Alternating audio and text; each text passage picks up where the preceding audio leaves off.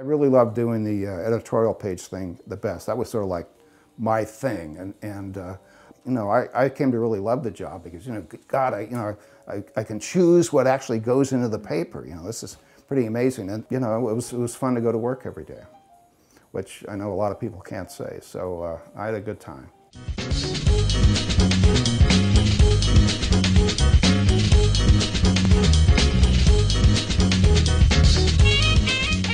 Well, I guess it was just sort of a natural thing, growing up in a family, you know, in which your father's this newspaper editor. I think I first began reading papers when I was 9 years old, when there was the Christmas floods of 1955. And I thought, you know, wow, this is really cool. This would be a good thing. I guess what he did was he didn't deter me from going into it. He just sort of let me evolve with it. And of course, he would always come home at night and tell me about what was going on. And, you know, I'd make him a drink and I'd sit there and, you know, hear what went on that day, you know, good, bad, and different. And so, you know, it was just sort of an everyday part of life.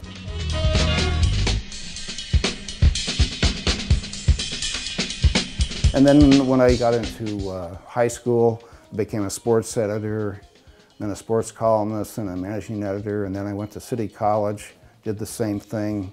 Then I got sort of politicized, so I became a political columnist. And then I went to SF State, and instead of going into journalism, I went into poli-sci. Which is a smart thing to do. But then, of course, when I was done with that, I was like, okay, what do I do with poli-sci, you know? Because I was more of a practical, I wasn't really a scientist. And and of course, during college, I worked at the Chronicle during the summers. And so after I got my BA, I just came back and started. And 6 months after I was there, in '69, I became a night copy boy supervisor, which is how I got my nickname of Captain Willie, because I was in charge of the staff. And I guess I did that for a couple of years.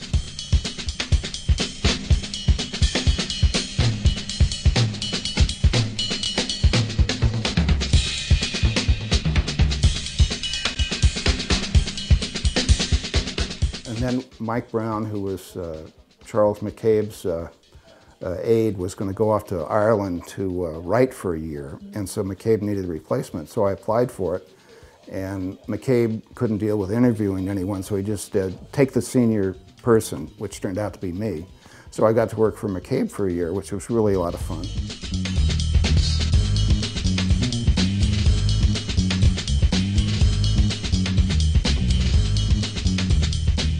After the McCabe thing, they were reconstituting the Sacramento Bureau.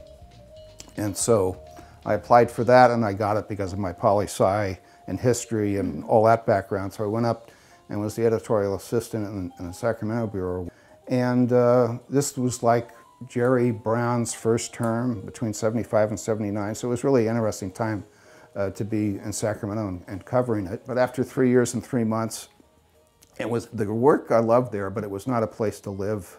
But I stuck it out. I didn't drive, so I was sort of stuck in Sacramento.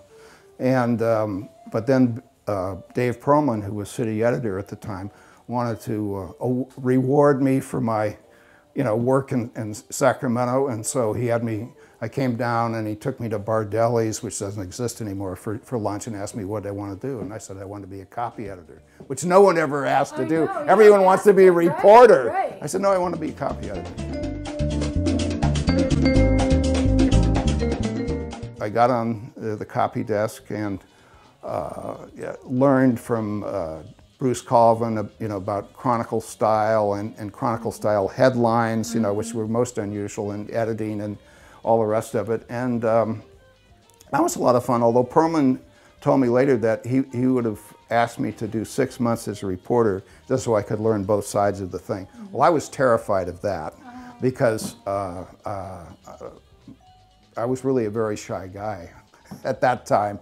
And because once when I was in Sacramento, remember, I don't know if you heard about this, where a bus from Marysville or Yuba City went off a bridge and a bunch of kids, like 22 kids, got killed.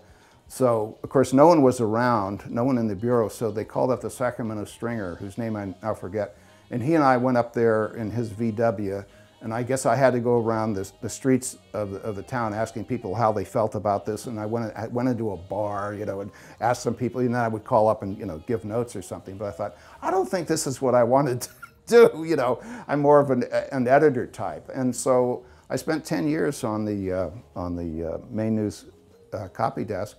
But what was good about it was you got to learn how to do other jobs at the same time.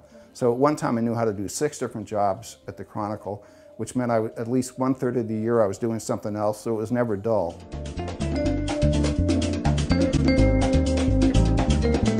So like in the letters to the editor section, which you were in charge of here, did you come up with the headlines? Oh yeah, I wrote the headlines as well as doing the editing, and so we always tried to have something that was, you know, a little interesting. Yeah, I love this. Yeah, terrorism is American as cherry pie. See, it's and this is you. Yeah, this is me. Headline. And this is 10 years later. And of course, what are we talking about? Terrorism, and some of the same things keep on going off, and it's just amazing. And actually, if you look at the headlines, a lot of the themes and issues Are true. Yeah, yeah. And here you are, even though your name's not here. Right.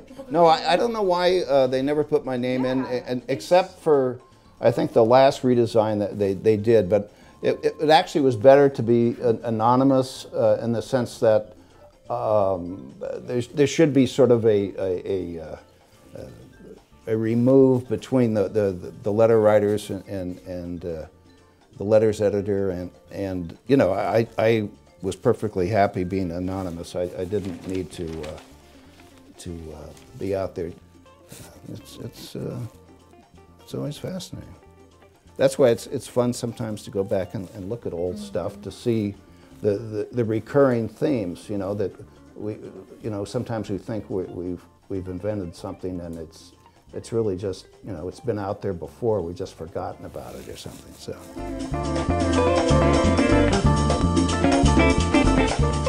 So yeah, I guess I'd never wanted to do anything else. There was nothing else that ever, you know, interfered with sort of the going in the journalism direction. Although, unlike 99% of people who get into journalism, I didn't want to be a writer, actually. Ultimately, I wanted to be an editor. I first started there January 10th, 1964, day after I graduated from high school, and I basically stayed there until I left August 31st, 2007.